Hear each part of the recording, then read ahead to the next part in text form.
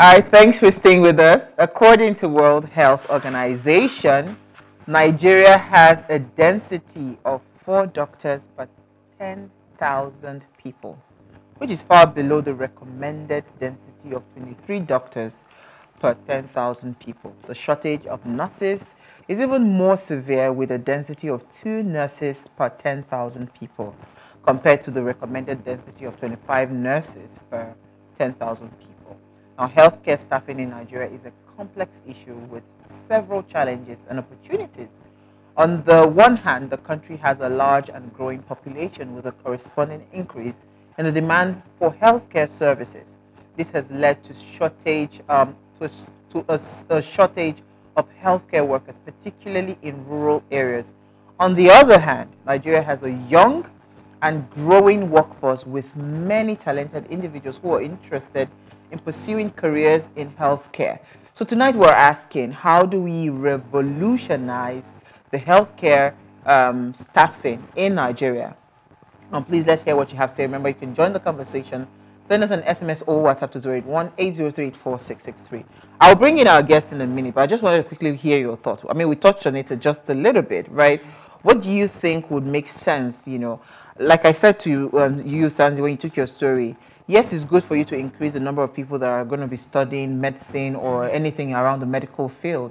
But the biggest problem we have has never been about studying. It's about retainership. It's about remuneration, you know, and all of that. So, but what do you think? What can we add to that? You know, how can we get, you know, the staffing right in our healthcare? I mean, training, retraining, because, I mean, it's a different thing for them to have the first, I don't know, the first knowledge about it, but to keep retraining, you know, and then to have even the right infrastructure to be able to work in and operate in. Because again, if you're not at par with international standards, then it also makes no sense, because the same service you're going to provide locally, people would rather go outside of the country to get that, you know, service. So number one, infrastructure. Let's have the right infrastructure. Number two, retraining. Number three, of course, there has to be incentives to even study courses like this. You also want to look at the academic session in Nigeria with NLC strike and ASU strike. So if I'm going into school to study medicine is, you know, before you do your fellowship, before you do this, your residency and all that. I mean, I'm looking at, okay, by the time I spend 10 years in the university, number one, I'm looking at my age. My earning power reduces.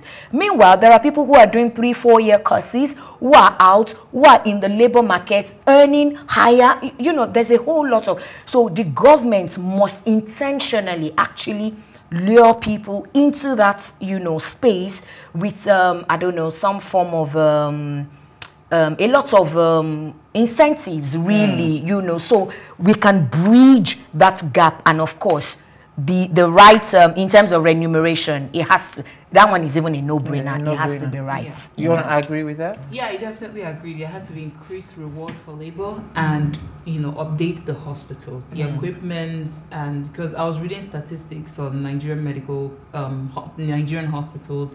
And it was, I mean, one of them I'm going to read out as we continue during the show. So, yeah, everything she said, I completely agree. Absolutely. So let me bring in our guest for tonight. Feyi Adeyemi is a highly accomplished and multi-licensed pharmacist with over a decade of experience in retail pharmacy and healthcare businesses.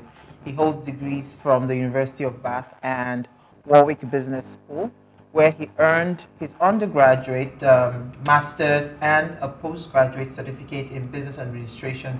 Feyi is known for his ability to bridge gaps between people, clinical practices, and businesses, focusing on problem solving and growth. He currently serves as the CEO of Springfield Pharmacy in Dublin, Ireland, and is recognized as the only Black pharmacy owner in the capital. His career has been marked by numerous awards and scholarships highlighting his academic and business excellence. And he's joined us live in studio. We're honored to have you with us. Good evening. Good evening, and thank you for having me. Thank you very much. I mean, so this is an intro to our viewers. Yes, good evening. Yeah, he's saying good evening to you guys. I mean, so first of all, I like the idea. that people understand that, you know, in the midst of trying to save lives, right, healthcare is a business. In my opinion, if the government understood that healthcare is a business, right, by now a lot of things would have changed. Yeah. India is a big medical tourist yeah. country. Yes. And most recently Turkey. And most recently Turkey because of our BBA. Behind the scenes. You know, because India has understood that yeah. healthcare is major and people at the brink of a lot of maybe health complications would pay anything just to get well. Absolutely. Right? So, and they understood that what they've done in India is making sure that world-class equipment, like best equipment in the world, you find it in most of the hospitals there. Yeah. So what exactly is our problem? Is it possible? Is it possible to actually revolutionize our healthcare, especially when it comes to staffing? Because I feel like it's not really so much of the staff, it's the fact that this staff don't have anything to work with. But I don't know. You are the expert, so help me out. Well, thank you for that. It is possible, and I think you've briefly sort of led the way into that conversation where there is a national strategy and a national consciousness, right, to say we want to do this and we will empower the country, the medical facilities, medical practices, and healthcare professionals to achieve it. In fact, with the level of decay we're talking about, we will almost need a national, your country needs you type of strategy to arrest and grab the situation. To add to some of the stats you mentioned earlier on, in the last 5 years, 75,000 nurses and midwives have left Nigeria. Now, if you think with the Japa syndrome, everyone on this table, and including the production staff, will know at least one doctor or one pharmacist or one nurse who has left in the last 2 years or is preparing to leave or will be leaving soon.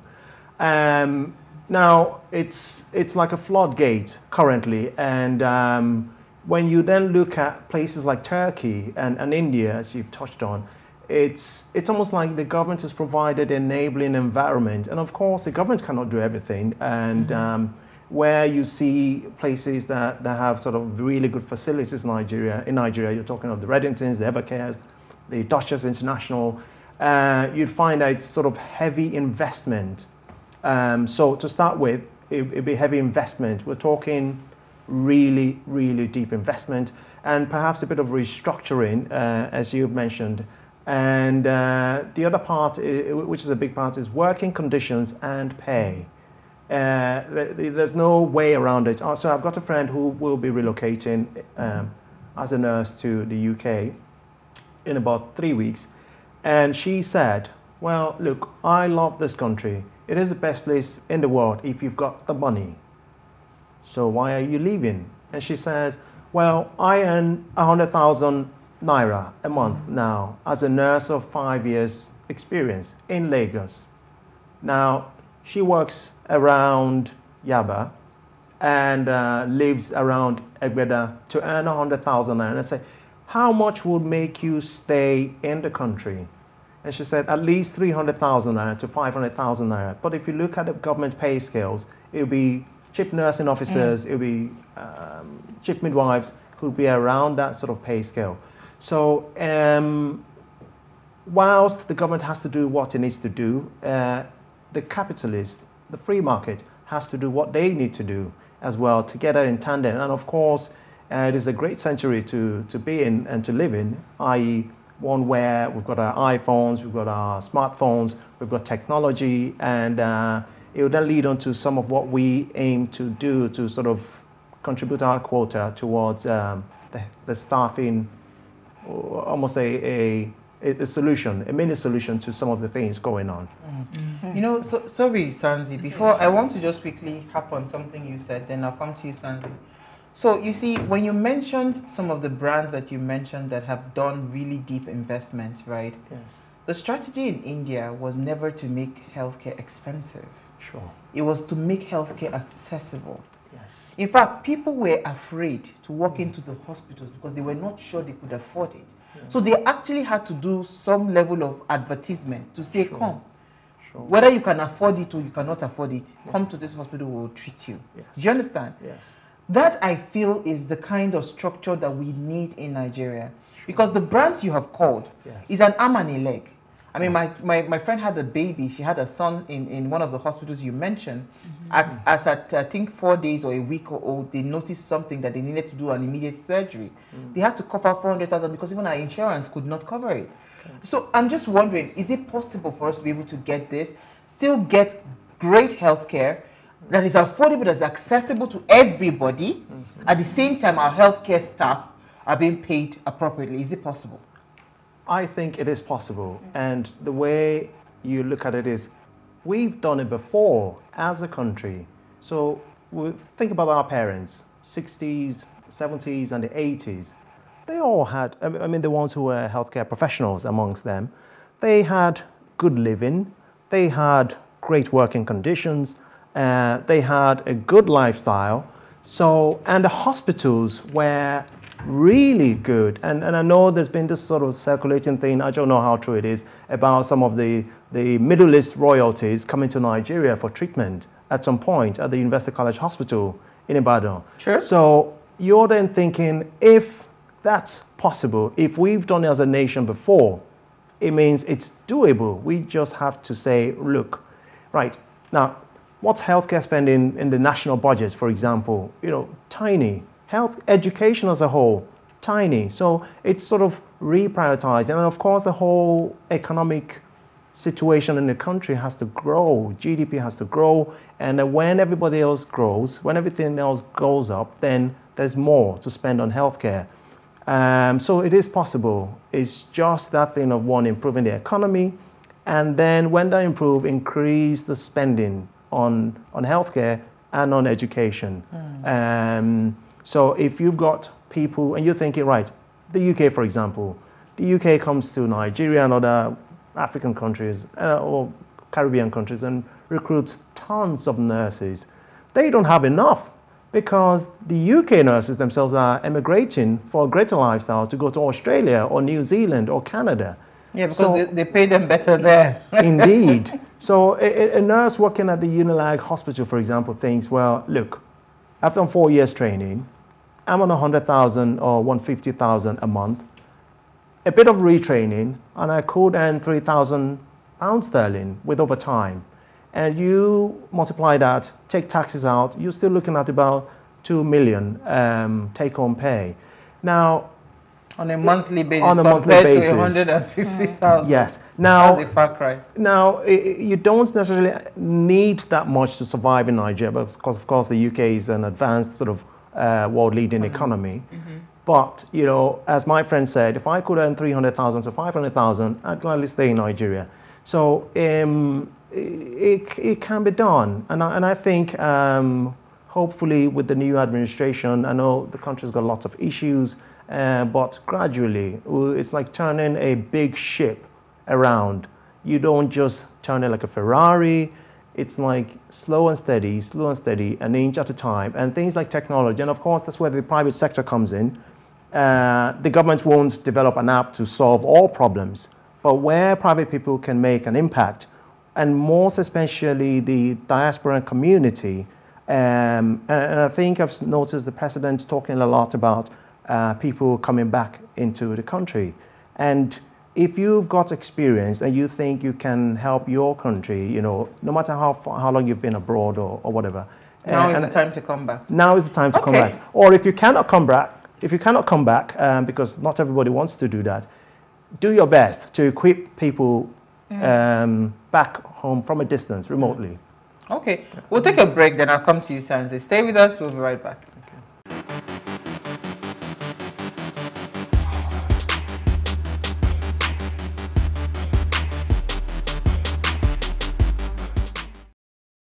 All right, thanks for staying with us. If you just tuned in, we're discussing the topic revolutionizing healthcare staffing in Nigeria with Feyi Adeyemi.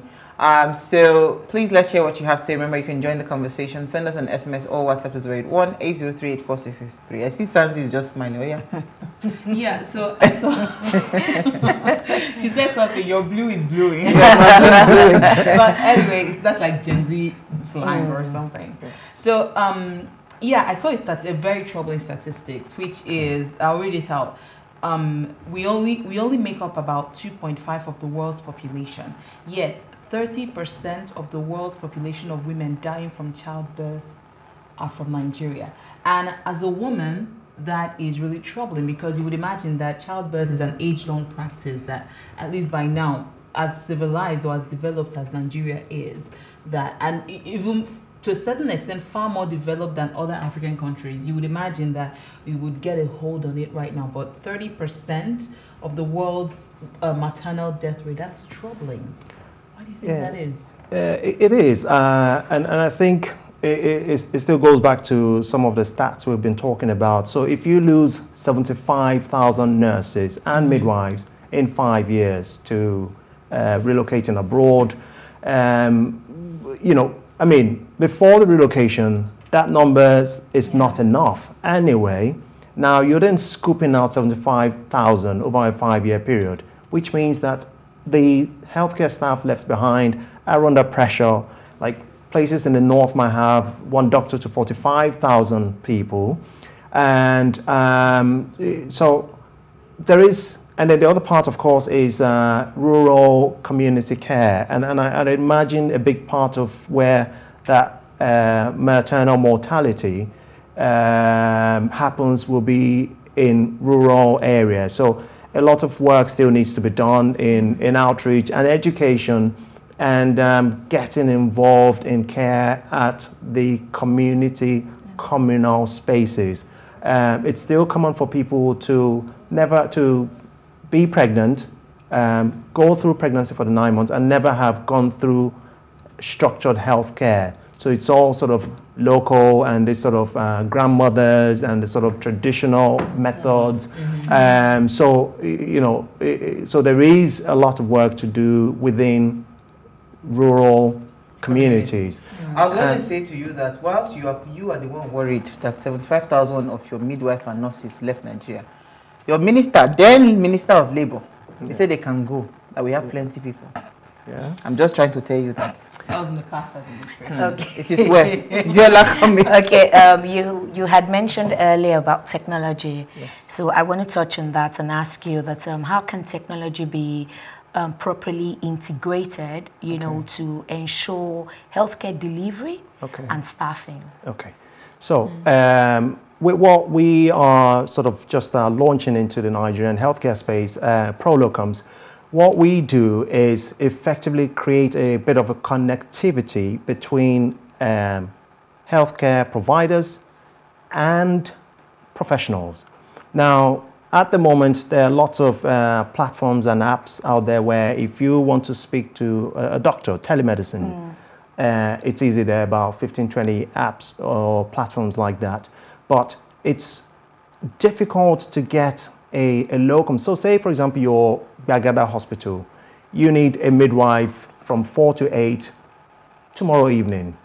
Unless the human resource manager is in the right sort of WhatsApp group or right Telegram groups, they might not be able to get one.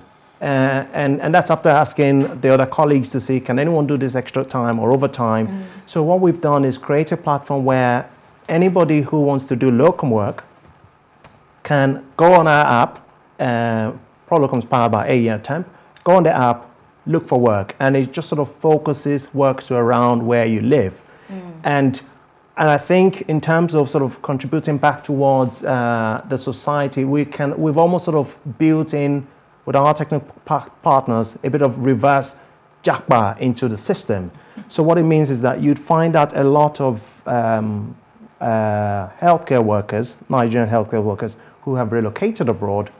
A lot of them still maintain their Nigerian registration, surprisingly, which means that in spite of going out of the country, they still want to be connected. They still want to remain plugged in. So say you've gone abroad and you've done 10 years residency as a surgeon or a heart doctor, you can register on our platform and work in Nigeria, provided you still kept your registration. You could come on holiday, be in Nigeria for 2 weeks, and after seeing your family and friends, you feel, look, I want to do some pro bono work, or I want to be connected to a place where I can give back. You can effectively register on that app, and we provide that connectivity. As well as the people currently left in the country, it means you could be a doctor in Ado-Ekiti. And I'll give you a bit of a quick paradox. In spite of the shortages, you wouldn't believe it, there are people who are underemployed as healthcare workers in Nigeria. So it's common to find people in Ado-Ekiti, for example, or people in Jalingo who might not get medical training programs. Or they might be lowballed in terms of salary offer, or there might just not be a clinic willing to take them on. So it gives those sort of people who've got the knowledge and the skills opportunity. You have hit the nail that we have done. Because you see, healthcare is not, see, as I am like this, I'm not a journalist. I've been telling these people on TV, they will not listen to me. Yes. But you know what, I can talk on TV. Sure, I'm not a journalist, but I can talk. Healthcare is not like that. I can come now, just, and I'm done. We've done the show. Lives. You're dealing with human lives, right? And the truth is, right, you cannot make a mistake. Sure. So the challenge I have with our healthcare structure, we've said this thing several times, right? You hear cases of, and let me tell you something, some of the death that we have in this country is completely needless, Sure. completely avoidable. It is just mere negligence. And the fact that we don't sue people is a problem. Yes. You know, I want to be able to sue people in your app. Yeah. That's number one. Let me just drop that one there. But the truth is, right, it is the fact that we have a lot of quackery. Yes. Yes. Amidst all of the people that are leaving, Sure. you know, there are so many people. I mean, I told you people about the story of the doctor that relocated from America. Of course, his license was seized, but nobody checked. Yeah. So how do we verify Sure. that these people are competent? Yes. Because the person don't go. Yes. If you go and inject me wrongly, I'm gone, right? But yeah, I can't wake up from the dead. Look at what happened to the young man that died. It's not they said the nurse gave him an injection. Sure. I'm just saying to you that it's a very tricky thing. Yeah. I get Right? that. So Yeah. how do we verify? Because staffing is our biggest problem Sure. in Nigeria. Yes, we know that there are infrastructural challenges, but you see, I have seen doctors that pay very serious attention to details. Sure. And they've saved lives just Yes. because they paid that extra attention. We don't have those kind of doctors today. Well, so to the first part of your question, there's been a lot of work done in terms of verifying. So if you say on our platform, You know, I will come and arrest you.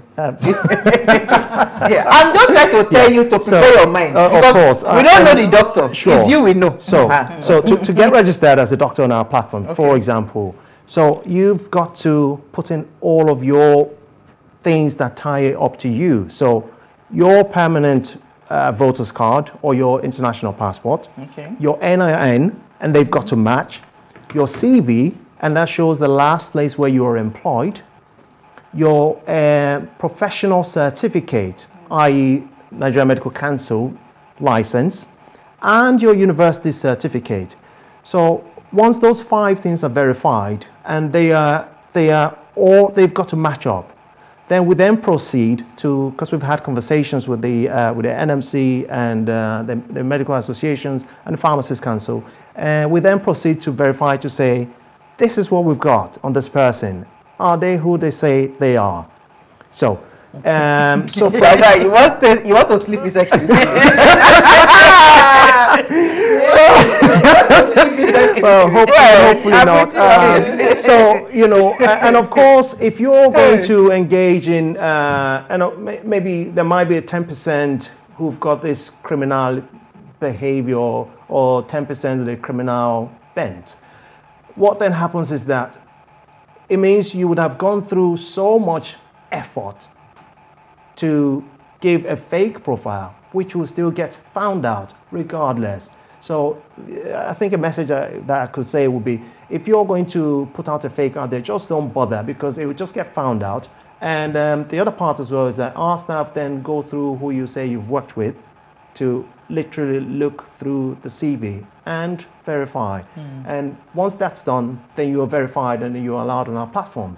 You can load your headshot in it to say this is who you are, who ties up with your picture. So it's very sort of methodical and consistent. Let me help you. I hope we can rate them like we do yeah, on Uber. Oh, absolutely, you can. I want to even help you people. Let me tell you what I think you should do. Because you see, this is human life. If you were selling chewing gum and chicken now, I will not bother you. Sure. It's human life. So I think beyond that, yes, it is not so much of the certification, because we can fabricate certification in this country. Yes. And it will check out. Yes. Right? I think we should do those, what do they call them? Those ghost shoppers. What do they call those words? Oh, mystery shoppers. Mystery shoppers. Yes. Do you understand? Yes. Where somebody will be sick and go on. You know, I'm just saying, because I get you. we need to be sure that these doctors know what it is that they're doing. Yes. It's not certification that's my problem. Got you. It's the fact that you know what you're doing. Right? Yeah. So imagine if you have, I'm just adding this to you. Please look it into it, because I don't want you to end up in Kirikiri. And people are racing now. They arrest. It's not the doctor. The doctor would have you would have escaped. Jackpot. Seriously. I think, just to give a bit of more comfort, to the user. Yes. Let's have issues of, say, mystery shoppers. Yes. Where people would just, seek out some of these doctors that are already on your platform, just to test that they know what it is that they're doing. Yeah. I mean, a young girl in Jos went for a big hospital. Yes. She went in for surgery and came out without one kidney. Wow. Do you understand? We've heard so many things. So many. Nigeria is not a place where law is upheld. Sure. Right? Anybody can do anything and get away with it, as long as they know the right thing to do. Sure. I mean, we saw a doctor, I think he's still inside Kirikiri, I'm not sure. Dr. Femi, the gynecologist that was, busy doing all sorts of things in the name of cervical cancer. Right? So, I mean, and this person checks out. Yeah. Do you understand? So, I'm just saying that we have to find, because you're dealing with human life. Of course. We just have to find a way to bridge that integrity gap, because it is the integrity gap now that I am even worried about. Okay, so thank you for that. A big part of the work we've done is sort of thinking about, both sides, i.e. the premises owners, the hospitals, the pharmacies, the diagnostic centers, the veterinary practices, the physiotherapy practices, and the professionals that they need.